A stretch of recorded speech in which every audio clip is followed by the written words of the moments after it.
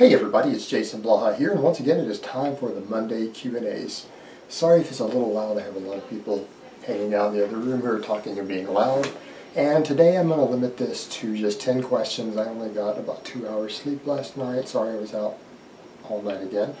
And I had a busy day today, including a lot of shooting and business meetings.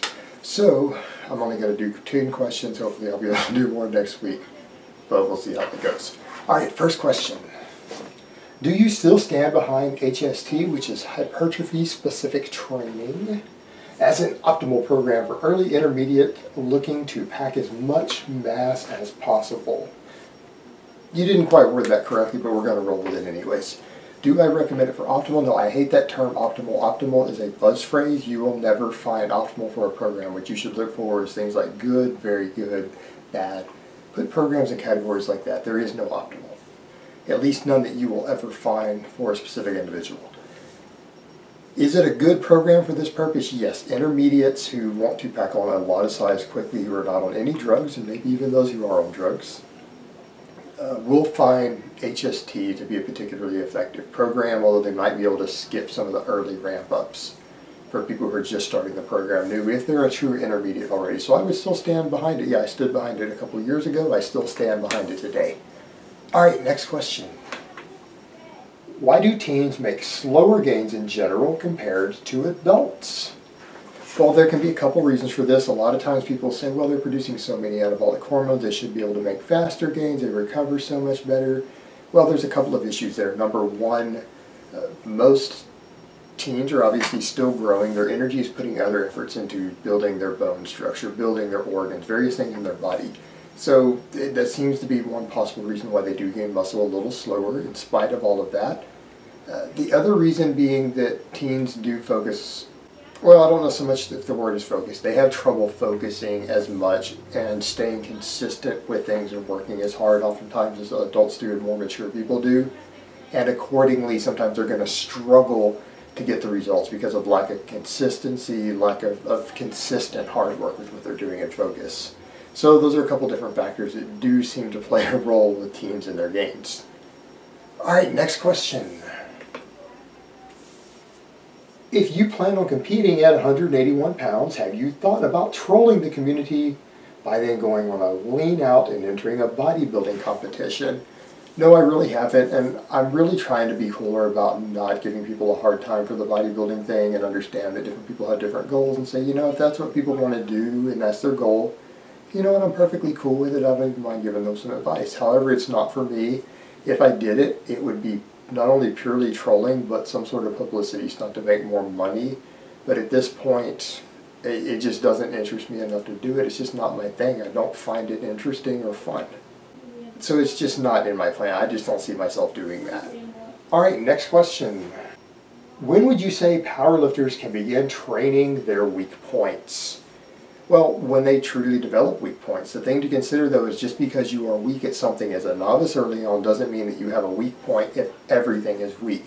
But I would say for a lifter at any point in their training, if they start to see clearly defined weak points developing, whether they're at 6 months, 12 months, 2 years, wherever they happen to see them start developing, it would probably be a wise idea to allocate some of your training time to working on those specific weak points. It would probably be wise at that time once you've clearly identified them. But they're not something that could just be improved by working more on the main lifts or just getting stronger in general. So when you see those clear weaknesses actually developing, that would be the time to address them, no matter how experienced you are. Just don't assume that ones are there that aren't actually there. Alright, next question. Forearms for hypertrophy, frequency and exercises. Well, as far as frequency goes, now I know I don't always have from every angle massive forearms because I don't really do any extra forearm work. I deadlift and row, that's about it. But for people who this is an issue, who want bigger forearms for a variety of reasons, obviously frequency needs to be as high as you can get away with, whether it's 2 times a week, 3 times a week, 5 times a week, whatever you seem to be able to adapt and recover from. Volume doesn't necessarily need to be that high if the frequency is high, at least on a day-to-day volume. And just any basic exercises, heavy wrist curls, reverse wrist curls, and any sort of wrist rolls are fantastic. You can get a stick and just roll plates up and down on a rope. Those things can develop really thick muscular forearms in addition to just doing more training without straps. Okay, next question. Thoughts on a 30 to 60 day juice fast, 100% fruit juice, leaves, and salads. I really hope you're trolling, bro. If you're asking something like this on my channel, these sort of fasts and cleanses and stuff that people do are stupid. There's no science behind them. All you're doing is risking potential deficiencies in certain fatty acids and proteins and things like that. There's no reason I would recommend that anybody do something like this. I don't understand what the point would be biologically, what your goal would be.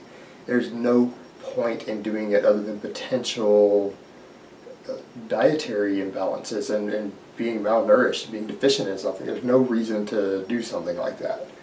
Alright, next question. Hey Jason, the plates at my gym are not circular and do not roll.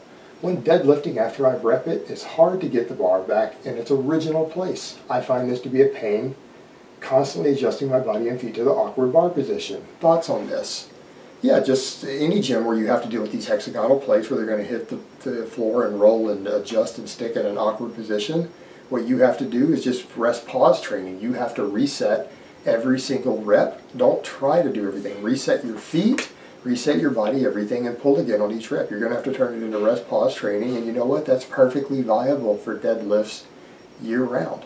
It's nothing lost. It's a viable method to train that way anyways on the deadlift, so just go ahead and do it to make the situation at your gym work. It's not really a problem. That's what I would do, and that is what I have done when I have had for a short period of time access to just these type of places, because that's where I was training at a 24-hour fitness years ago. So that's what I've done. It's not a problem. Alright, next question. I have been hearing a lot of doctors are recommending subcutaneous injections for testosterone therapy instead of IM, which is intramuscular, to reduce scar tissue. What are your thoughts on sub-Q? Thanks, Jason, fan of your channel. I'm actually a little bit of a fan of the sub-Q these days for TRT. Now, it's obviously people who are using copious amounts of gear that aren't inside the prescription doses. It's not going to work as well. But for people who are doing just a standard prescription dose, a lot of doctors are finding this effective. Research is showing it to be good, that for some people it keeps levels more stable throughout the week if they just do subcutaneous injections in the skin on their stomach. But obviously it needs more study, but the research so far seems to be pretty promising, and it seems to be a very effective and viable alternative, keeps scar tissue down. And yeah, it seems to work just fine. So I'm an advocate of it, and a lot of medical doctors are also at this point. Not all of them, but quite a few of them are now. Alright, next question. Hi Jason, if I feel more satiated with higher fats when cutting, is it okay to keep fats high and carbs low as long as I'm in a calorie deficit? Well, you mean like what I do right now? That's what I do right now on my cut, and I've dropped 40 pounds doing it that way. Nothing wrong with it as long as you aren't getting so glycogen depleted that your performance is suffering, so you might need to do carb ups. But yeah, if this sort of dietary approach keeps you satiated longer, keeps your energy better, better blood sugar control, things like that, there's certainly nothing wrong with eating higher protein and fat and keeping carbs lower while in a calorie deficit, as long as your performance is holding out and not taking a major hit. Perfectly acceptable. Just don't think that it gives you magical fat loss. It's just it's a method of satiety and controlling your total intake. Alright, next question and last question of the week. Jason, you are obviously an avid coffee fan. Have you tried Kopi Luwak?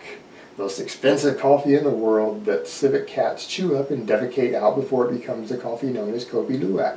And what is your stance on the ethics behind drinking it, since Indonesia's practically force-feed the caveats in cages?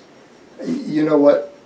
I've been offered this and I refused it, and I know it's supposed to taste delicious. Everyone said it's a coffee with no bitter taste and it's just amazing and it's really expensive. And when I was offered it one time, I didn't drink it just because of the pure fact of the idea of consuming something that has passed through the GI tract and been pooped out by an animal. Just isn't really high on my list of priorities to do. It just seems gross to me. I didn't want to do it, no matter how much they talk about, well, you know, it's been roasted again and all the bacteria is killed. It's just gross, man. I wouldn't want to do that. I didn't do it. Wouldn't try it when I was offered it one time. Alright guys, well, that's really all I have to say on that today. I hope it has been informative, and I will talk to you guys next time. But let me give you guys a bicep shot before I go. Oh, Mount Biceps.